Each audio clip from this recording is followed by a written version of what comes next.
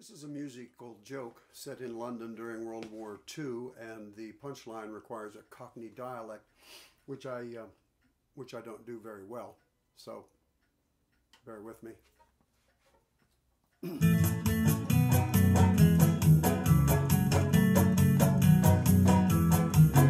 A consolidated classics down in London Southwest too, in the middle of the Second World War.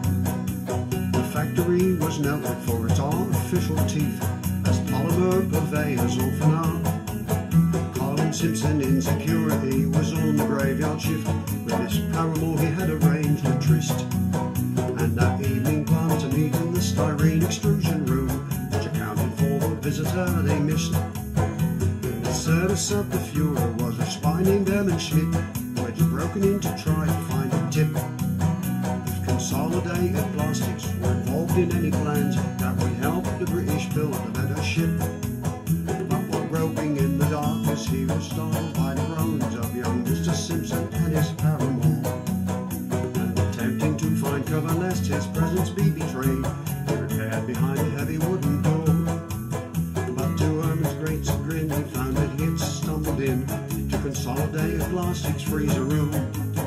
And when all attempts at exit failed, he realised that he was inadvertently the author of his doom.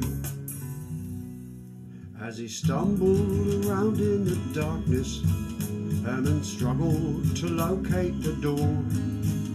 Finally raising his arm to his Fuhrer, he reluctantly slumped to the floor.